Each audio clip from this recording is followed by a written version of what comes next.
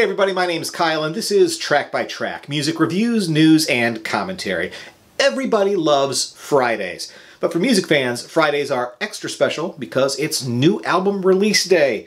Just about every Friday there's at least one new album that I'm excited to hear. And even though I keep a list of upcoming releases that I'm personally interested in picking up, I'm always open to surprises. Sometimes those surprises are artists that I was unfamiliar with, but I'm compelled to check them out due to the buzz their music is generating.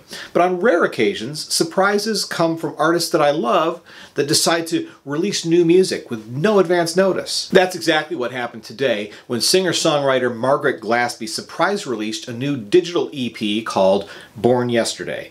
Glaspy's debut album Emotions and Math came out in 2016, and I included it in my top 10 for that year. The new EP is described as being a bookend to that album, and I think that's a fair description. Born Yesterday includes just 3 new songs, but they definitely feel like a continuation of the music from her full length. It's got more of that same simmering, gritty, bluesy swagger that made Emotions and Math such a great record. Margaret Glaspy says she wrote these new songs while on the road, so it makes perfect sense that they're recorded in the same basic trio format that she plays in on tour, and with the same musicians as well. The material is road-tested and well-rehearsed, resulting in 3 tight, polished performances. To hear these songs were recorded in a single day is little surprise, and I mean that as a compliment. The first track and single from the EP is Before We Were Together, and it's an infectiously bouncy piece of indie rock that kind of recalls the early 80s for me. One of the things that I love about a trio is how essential each musician becomes in the mix, and that's perfectly illustrated on this song.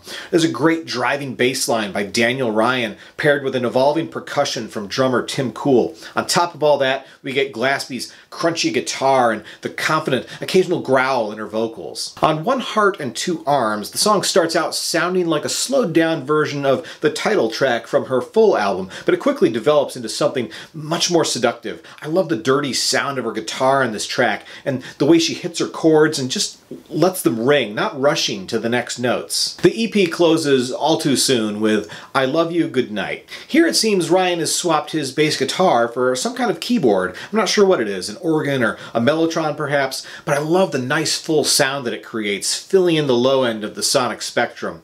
Now lyrically, this is a classic ode to life on the road and the strain of separation for the touring musician.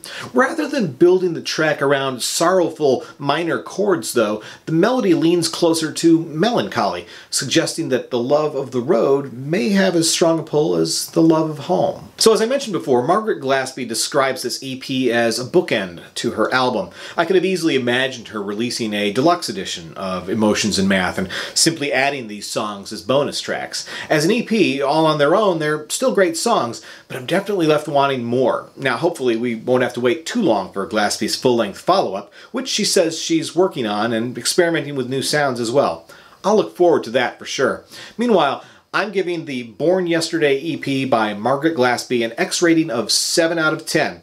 If you're new to her music, I highly recommend that you consider pairing this with her excellent debut album for the ultimate Margaret Glaspy experience. I'll include links to both of those in the description below. Once again, my name's Kyle and this is Track by Track. If you like this video, be sure to check out some of the other videos here on my channel. I'll link to a couple of those below. And if you haven't done so already, be sure to subscribe, because true music fans always want new releases the day they come out. Thanks for watching, everybody, and I'll see you next time.